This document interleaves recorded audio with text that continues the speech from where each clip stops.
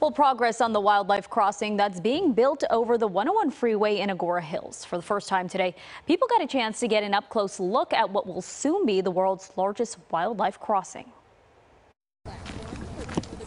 Step by step. We'll be heading a short distance north. Lead docent Mark Turner led the first group of people through what will soon be a very popular hike through the Santa Monica Mountains. Cougars are also known as mountain lions and pumas. The area is home to some of LA's most popular mountain lions. And now people are getting to hike and learn about how we can help save them. Research shows that the resident population of mountain lions in the Santa Monica Mountains here could go extinct within 50 years if nothing is done to improve habitat connectivity. Although there was no mountain lion sighting today, these hikers saw plenty of other species.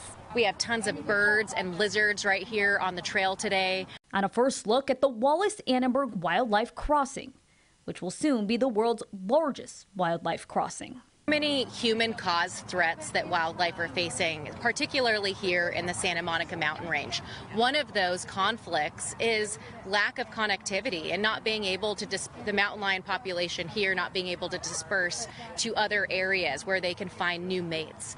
The bridge is still under construction, and today's view is mostly tractors at work. But the vision is great. Here's a rendering of what the bridge will look like once completed. It comes at a time when a study by UC Davis found an average of 1 to 2 cougars are hit by cars on California roads every week.